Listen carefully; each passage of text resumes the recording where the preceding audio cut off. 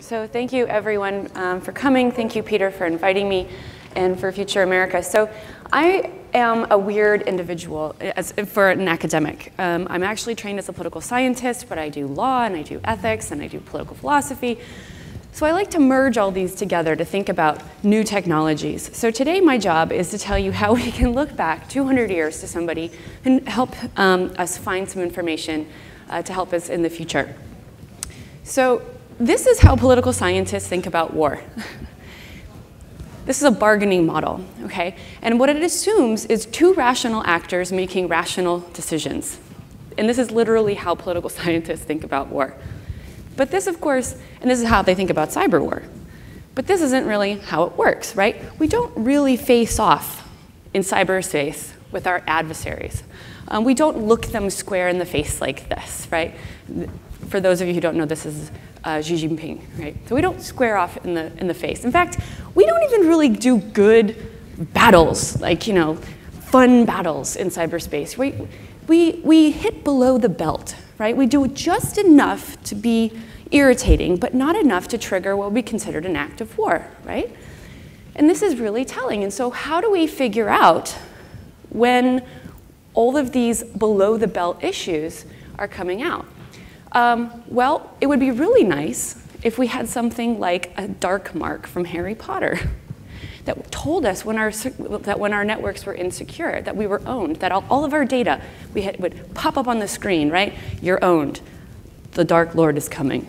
But we don't have any of this stuff, right? And it's really hard to try to enforce our rights claims in cyberspace. So this is where I think Immanuel Kant can come to the rescue, right? I actually think when we think about cyberspace and we think about rights claims and enforcing our claims of justice and our making sure that we the state can protect us or protect our data or different types of things, right? Kant tells us a couple of things. One, he says that the state needs to have the monopoly on coercive force in order to protect our rights. And to do this, right, you have jurisdictions, you have borders, you have laws, everything's great. But in cyberspace, right, we don't have the monopoly on coercive force, and jurisdiction's a problem.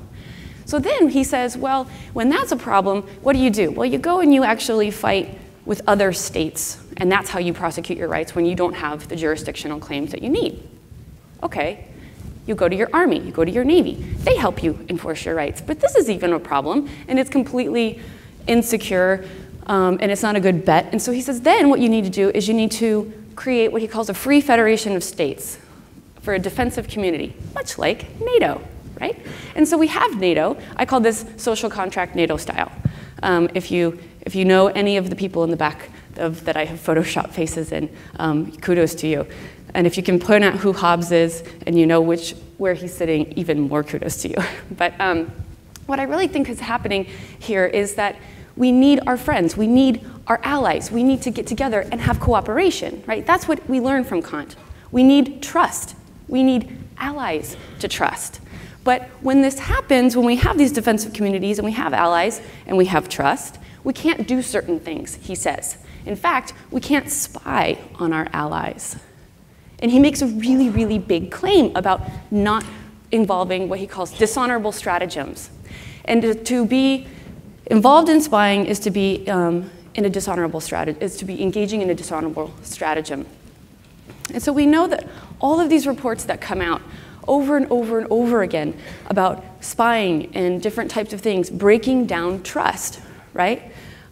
We have all of the different leaders of states saying that they are breaking bonds of trust necessary for allies.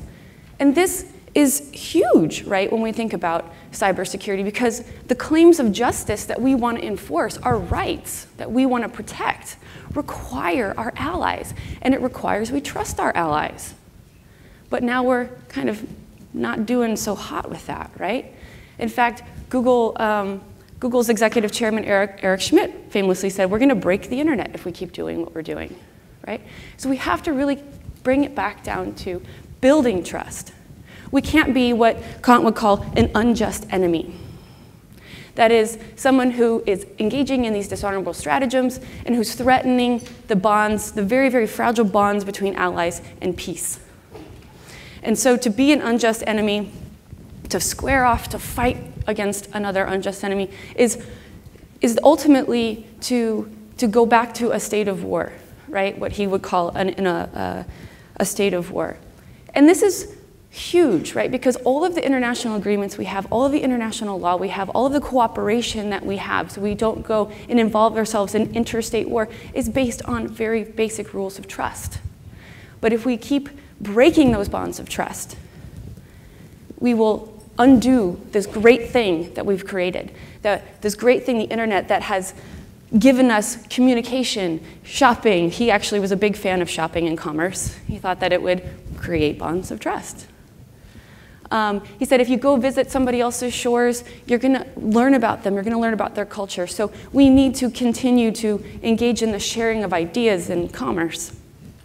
And we have to stop, I think he would say, we have to stop thinking about short-term goals of militarizing cyberspace, spying on our enemies, and breaking down the very basic relationships that we have to enforce our rights claims.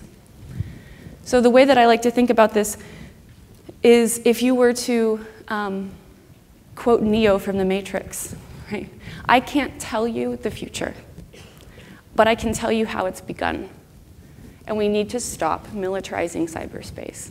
We need to think back to what Kant tells us about the claims of justice, how we enforce our rights, how we utilize our allies, how we make laws, and stop engaging in what he would call dishonorable stratagems. Thank you very much.